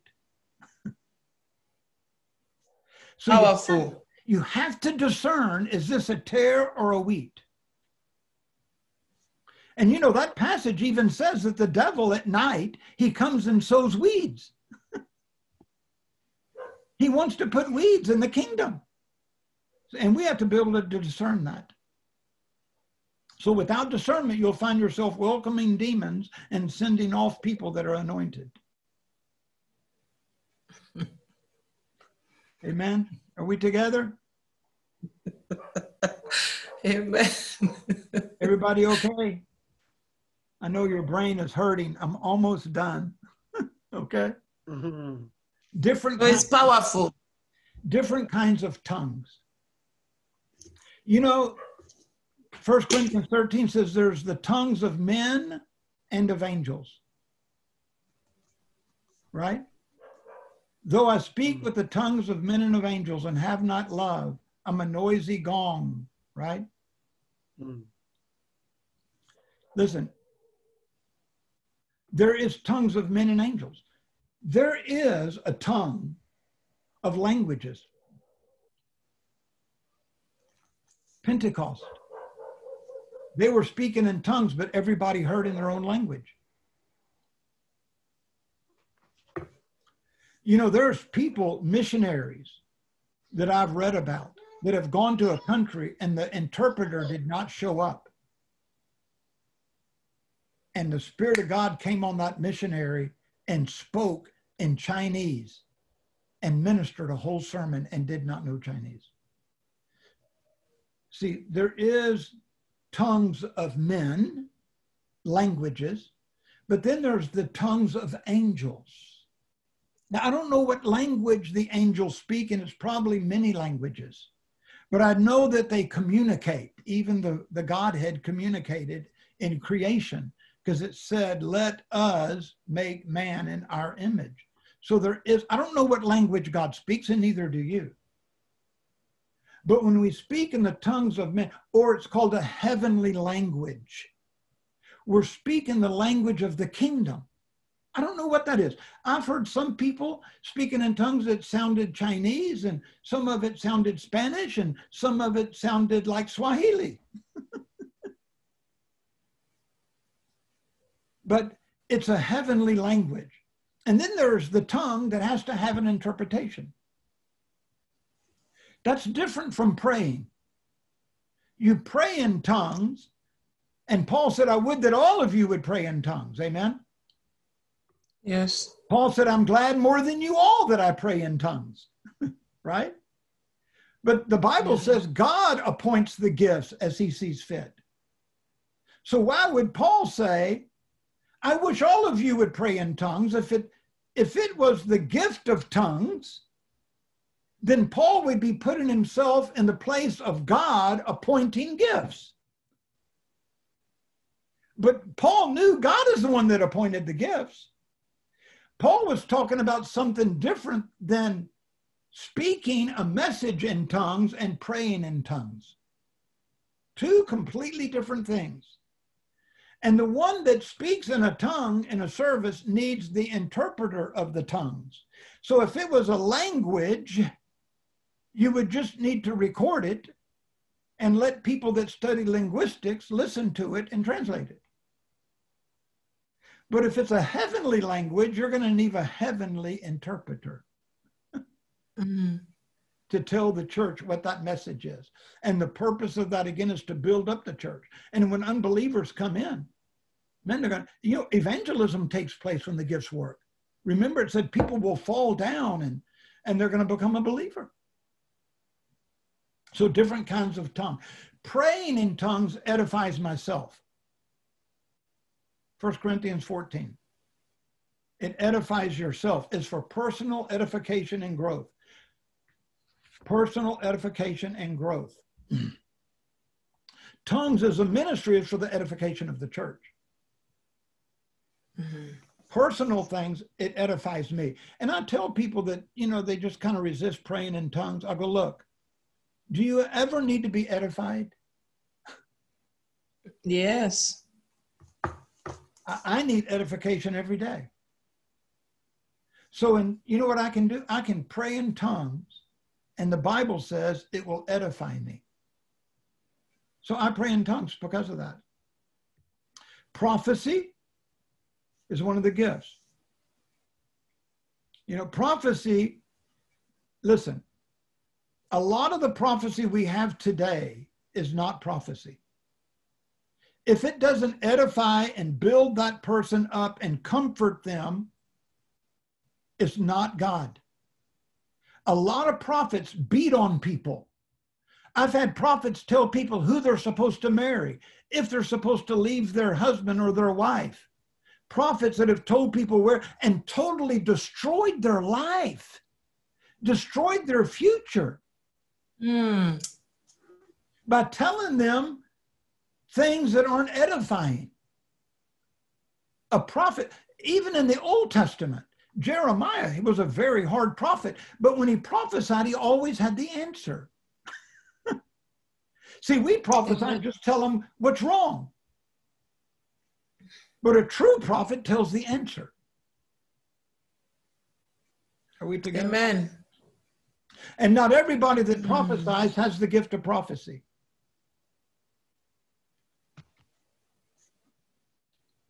Some people prophesy and don't have the gift of prophecy. A true prophet, they prophesy on a regular basis. So, and I know, and you have too, I know there's been times, I'm not a prophet, but there's been times I've operated in the gift of prophecy. My gift is not healings, but I've seen thousands of people healed. My gift is teaching and my gift is evangelism. Those are the two strong gifts that I flow in, teaching and evangelism. There's the gift of faith. And by the way, the gift of faith, I don't believe stays with you all the time. I believe that's a gift that will come to you in an unusual situation. The gift of faith, it's your normal level of faith. It's proportionate with your understanding of Scripture, okay? The normal level of faith in your life is proportionate with your understanding of Scripture and God. But the gift of faith is an unusual ability to believe God. It's higher and greater than your current level of spirituality. You understand me? Mm-hmm. Your understanding of God is here. But when the gift of faith comes in, it exceeds your spirituality. It's a short-lived gift. I don't think it stays because I think God knows that it would destroy us. We would become arrogant and proudful. But that gift of faith will come on you and either pull the body through something or you through something. But I don't think it stays. I don't think that, I've never seen anybody that walked in that perpetually. Okay? Yes. The gift of miracles, this is God working beyond the natural. Here's an example. You know, I don't walk in the gifts of miracles, but I've seen miracles happen. They've come on me.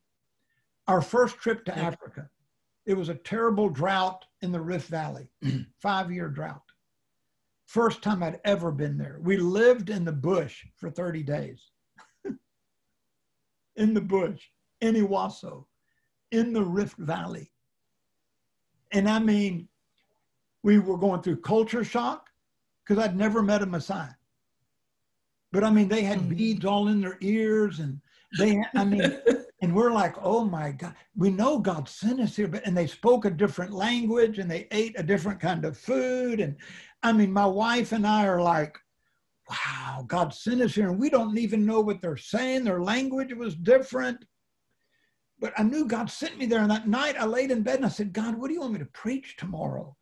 You know, I never read a book, How to Be a Missionary. I just obeyed you and came here. And here we are on the other side of the world. I'm supposed to preach tomorrow, an open air meeting. And what do I say as a missionary?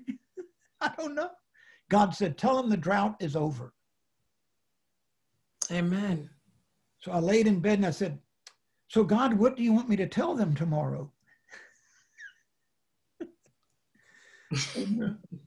And you know, I don't believe God repeats himself.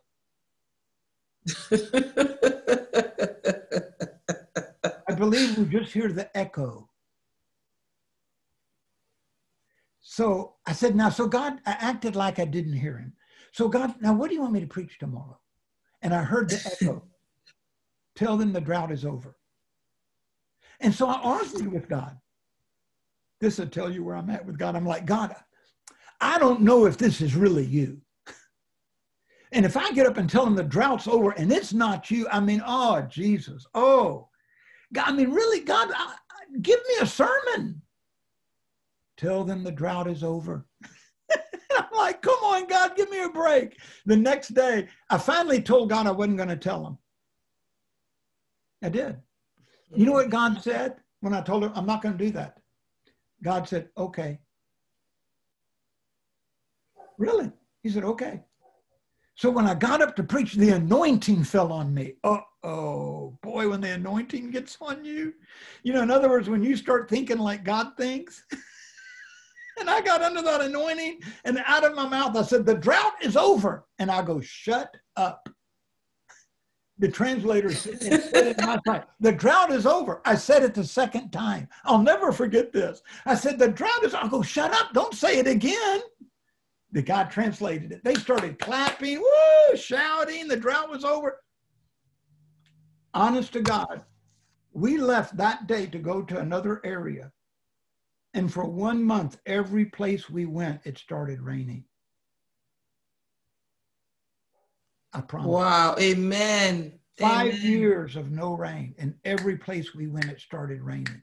They started calling other areas saying, listen, there's a white prophet that can bring rain. We were getting invitations from everywhere to come and bring rain and to preach. And that was our first trip to Africa. And it was God doing a miracle to give us favor with the Maasai. Because then they recognized this guy must be a prophet, you know, to be able to come and to see every single place it would rain. That's how miracles work. So, you know, that's how the gifts, and I'm going to leave a lot out because it's just so much. And I know you're tired, but I'll give all the notes to Timo. It's a lot of pages. You really want the notes. So, questions. I know I've covered a lot of ground. I'm sorry it's so long, but I don't know how, we got to get through this. Any questions? I feel like we are missing out so much on the gifts. Yeah. You know, and that's what Paul was saying. I don't want you to be ignorant. You know, and the church, this is the way to bring the kingdom to your area. Mm. And a lot of them are misused today, I think. Yeah. I think they're really misused, and they're bringing glory to people and not glory to God. They don't edify the church, they edify a person. And we have to get these things kind of right, you know, and not worry about it being right, because God wants us to enjoy the kingdom. But I think by knowing the word of God, you can enjoy this. You know, when you know how the gifts work and you know that, then you can, does that make sense? Then you just flow in it. You know, it's like, you know, and you can be in a service and go, that's not of God. Huh? You know, that is of God. Huh? But this one, I'm going to have to kind of quiet. You know, we'd have a lady come to our church and she was real loud and she loved Jesus, but she would be in that corner and she, whoa, whoa, whoa, whoa, hey. You know, every time she'd come. And God said, that's not me. She's doing that to draw attention to herself. So I had to go to her and say, listen, I love you and everything, but as your pastor, I want to give you something to pray about. Well, she got very offended. So I feel like, you know, if you're offended by the truth, you're probably in the wrong place anyway. Mm. See, as your pastor, if you trust me as an overseer over your spiritual life, and you won't let me, the word of God is for correction, rebuke, and training and righteousness. And you won't allow me as your overseer to speak that into your life, and you get offended, you're probably in the wrong church anyway. Does that make sense? So, but I knew that was not the Spirit of God. That's true. It just wasn't. It was, you could feel it in your spirit. And I know y'all have all felt this, like, there's something wrong with that manifestation over there. I don't have time to discern exactly what it is and what's behind it and to get a word of wisdom or a word of knowledge. I just know it's not in the flow of the Spirit. And we have to learn to listen to that. We have to learn to listen to those, you know, hear those voices. I hope, is this kind of come together for you, or is it kind of blown your mind, or? It's a lot. It is? Too much? Yeah. Too much? It's coming together. And I think the best example was the tray. I will never, ever forget that. Oh, the tray. And how the gifts come together, because when you put it like that and when everyone contributes, it's so powerful. Yeah. As opposed to, you know, putting down the other or just sitting back and not. That, I think that for me just brought it all together. Amen. Awesome. That's awesome. Yeah. Innocent, are you with us? Yes. Amen. So I hope that all of this is encouraging you to dig and go further and deeper, you know. You know, I'm giving you. You also brought wisdom, the word of wisdom out very well. Oh, the word of, yes. You know, that's the thing that it's a burden to me that the church and God's people act so far out of wisdom. It really burdens me. If we flowed in the words of wisdom more, we would be so much more effective. You know what I'm saying? Amen. And you know, the words of wisdom for me, they don't just flow, you know, boom, it's there. I have to kind of go after it. you know, like the wisdom for financial decisions. God's given me some insight for financial wisdom, but it took all night prayer. It took really seeking him, saying, God, I know you know light years ahead of where our economy is right now. So I want to tap into just a little piece of that for this situation. Amen. That will totally rock my personal finances.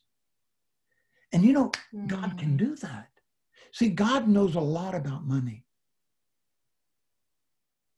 But so many times we lean to our own understanding. I'm going to figure this out. Yes. God says, no. Yeah, you can figure it out, but you won't get the ultimate answer. I don't want a worldly answer. I want a kingdom answer. Amen. Kingdom finance, kingdom church, kingdom. You see what I'm saying? We've got to get so saturated in the kingdom culture that we begin to live out of the kingdom culture, not the American culture, not the Kenyan culture. We've got to be so saturated in the kingdom culture that we think, breathe, eat, live kingdom. And we move back and forth, don't we? You know, like probably Sunday morning, we're trying more than anything to operate out of the kingdom culture. But Monday, Tuesday, Wednesday, maybe we're not making the effort to. So it's really important that we get so saturated in that kingdom culture. Amen. Amen. Amen. Hey, I love y'all. I hope I'm not overloading you. You know, I'm just trying to teach. No, this is powerful. Yeah. You know, Okay. and I can't do this. Remember, I told you, not everybody enjoys this kind of teaching. When we first started this, I said, not everybody, they want jelly. They don't want the bread. They want jam. Yeah. So, you know, we're doing just bread, forget the jam. Yeah. And so even at my church, Which is powerful. you know, I think this kind of teaching will grow you more than just a lot of jam preaching. True. And there's nothing wrong Yes. with jam preaching. I think people need to be encouraged and inspired. You know, that inspires people. But I think I've been around long enough. I know that inspiration is not what's going to get you through tribulation. Hey, yes. It's the truth that's going to get you through tribulation. Inspiration will make you feel good for Yes. Sunday morning, but the truth will be with you whenever you face difficulties and stuff. Amen. But I love each of y'all. Sylvia, you're such an encouragement and such a blessing, and I love coming to your church. Innocent, y'all have a very powerful Amen. church. Wonderful. You tell all of my Congolese family that I love them with everything in me, and I'm going to come see them. Franklin, man, I'm just blessed by you because you just have a heart for God, and I Thank see you. that in you. And I love to see young people that are just hungry for God, and that encourages me. Amen. To see someone that's hungry, and you want God to use you, and you want to comprehend the truth, and you know. If you stay on the path you're on, there's no telling in what incredible kingdom ways God's going to bless you. And I'm not saying that you're going to preach. You may become a very successful businessman that is able to finance a lot of ministries. I don't know, but if you stay on target, God has more in store for you than ever. And Timo, you know, we couldn't do what we do in Africa without Timo. I mean, Timo, Amen. he is really my right-hand man, such an encouragement to us. You know, our ministry has just catapulted because of Timo. You know, Timo can help us discern. You know, sometimes it's hard for me to discern some of the things in Kenya. But, you know, Timo has an easier time to discern because he knows the culture of Kenya.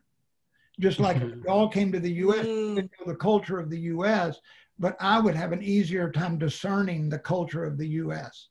And so we lean heavy on Timo to help us to navigate our way through all of this stuff in Kenya so that we can be effective, you know, with the pastors that we work with.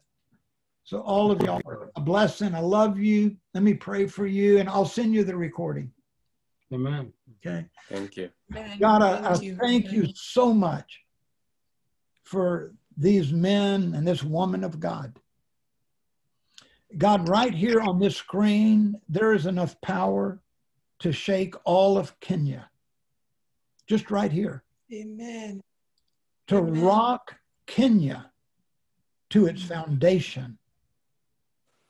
And God, I just pray that we would be fine-tuned like a guitar, that it would be fine-tuned so we can play the perfect music and the perfect chords of the kingdom of God. God, help us to bring transformation. Help us to enjoy living for you, to have joy every day, knowing that you're a good, good Father and that you love us and your mercies are new every morning and your grace can never be exhausted, and that, God, you've declared us to be your righteousness, and there's nothing we can do to get you to love us any less than you love us right now. Thank you. We love you, Jesus. Amen. Amen. I love y'all. Amen. Love you. See Thank you you, next Thank you so week. much, Pastor Don. Greetings. Amen. Greetings to Mom Michelle. I'll tell her. Yes. And thank you for always showing us the love of Christ, the love of God. Amen. I love all of you. I love you, Timo. I love you, Frank. Innocent. I love you. Sylvia, keep going. You're on the right road for something big. Amen. Thank you. Amen. I receive it and glory to God. One day I'll be preaching in that mega church there. Amen. Yes. Yes. I love y'all. Bye. Bye. Amen. Bye, Pastor Timothy, Pastor Innocent, and Franklin. Bye. My sister.